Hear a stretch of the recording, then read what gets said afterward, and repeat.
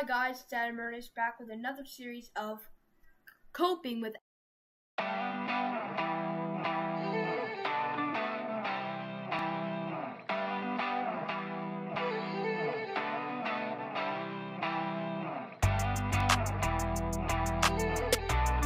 Adam. Today we're going to be looking at the best coping skills for you and your family to use whenever you guys get mad at yourself.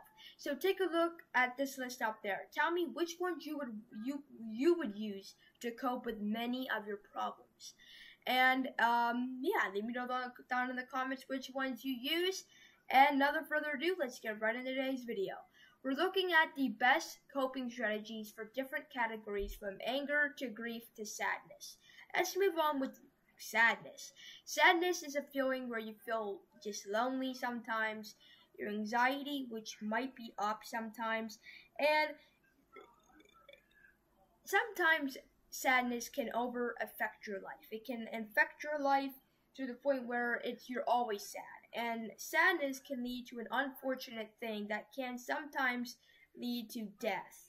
I'm not saying it will kill you, but it would make you do that to yourself. It's known as depression. Sadness is, if it's not taken care of soon enough, it's like a disease. It will kill you, okay? Now, it won't always kill you whenever you get the coping skills and strategies you need. Sadness is the feeling that you're left out, or you're sad, or lonely, or you just don't feel good. You know, you just don't feel right. You're just feeling absolutely terrible. You're feeling sad, left out, lonely again. And the best strategies you could use for that is taking a deep breath. And another one is talking to someone. Talking to someone is a coping strategy that will get you so many places. Because talking to a friend that you can trust will always lead to the best, and I mean best life and best years. Because whenever you have the persons to talk to, you won't feel so left out or lonely, so therefore you won't really feel as sad. Another thing is counting to 10. Counting to 10 I don't feel like would really work in this situation, but it could for some people. I'm not saying in general it won't work, I'm just saying for some people it might not. And for some other people it might work.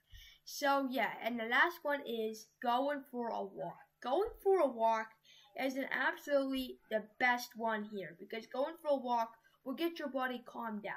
For many people, the first one, talking with someone could be good.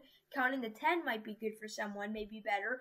Or this one might actually be the best one. And if you guys saw that this might be the best one for you, then maybe it is. Maybe it's not. But maybe you might need to go for a walk. And walks take out all that stress and anger and sadness and relieve it all.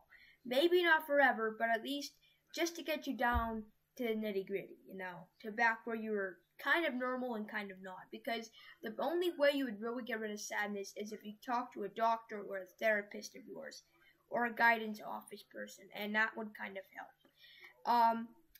Moving on. Anger. Anger, we would have, counting to 10 again, taking a deep breath, and another one. Just relieve. Just breathe in and out. Right, take deep breaths. Talk to someone, and use one of the newest coping strategies I'm going to tell you is just play with a fidget, okay? Because playing with a fidget can really keep sometimes your anger down.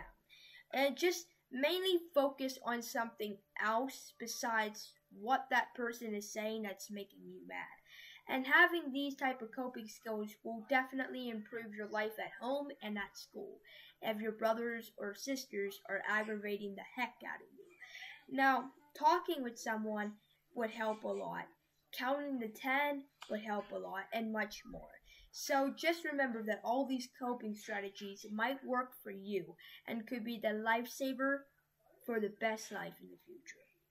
Moving on with the last one, it's grief. Grief is the feeling that you have whenever you lose a loved one.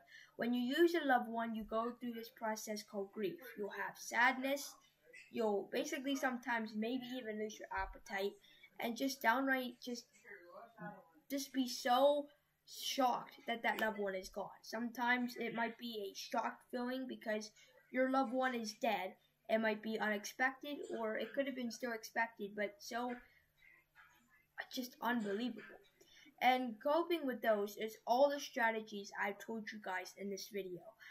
Is using all these coping strategies, like talking with someone and much more. That can get you guys to the best life with this coping skills, okay? Once you use that for grief, grief is more of a big feeling because it's more of like a big chunk of your heart is missing.